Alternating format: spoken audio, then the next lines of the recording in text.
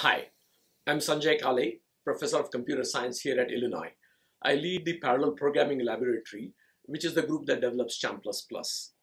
We'll be presenting a half-day tutorial on basics of Charm++ on November 12th at 8:30 in the morning. Please come and attend and learn about this highly productive parallel programming model that we have.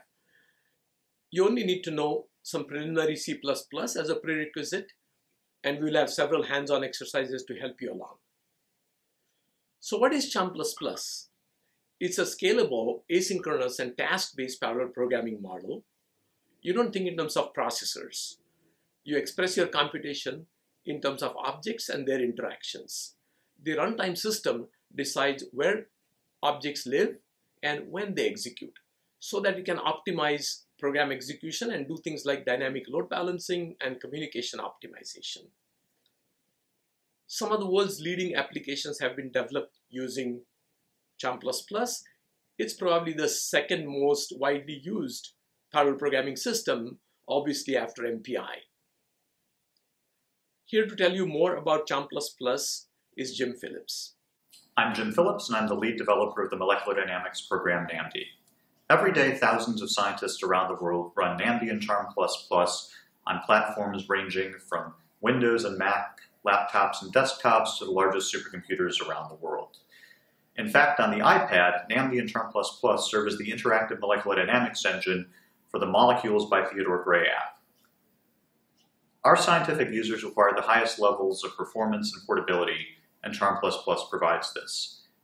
As a developer, I also require the expressivity and flexibility provided by the Charm++ message-driven execution model, combined with adaptive measurement-based load balancing that allows NAMD to scale the largest systems to thousands and tens of thousands of nodes on machines such as Blue Waters and Oak Ridge Titan.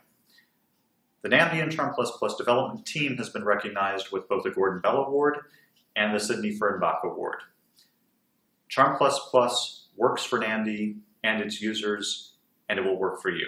If you're looking for a proven alternative for a parallel programming model, I strongly suggest that you test and evaluate Charm++. Our tutorial will cover the foundational concepts of Charm++ and be guided by hands-on exercises and application case studies throughout. We'll begin by talking about the Charm++ programming model, the benefits it can provide your application, and its foundational concepts.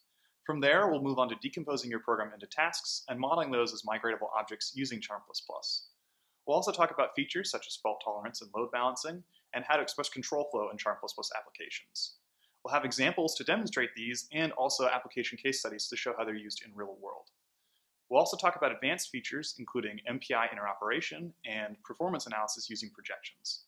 We encourage everyone from C++ neophytes to parallel programming experts to attend. If you're interested in creating a new application in Charm++, scale an existing one, or if you're interested in task-based programming models in general, we encourage you to be there. We also have a Birds of a Feather session on Thursday at 12:15, and we hope to see you Sunday morning at 8:30 a.m.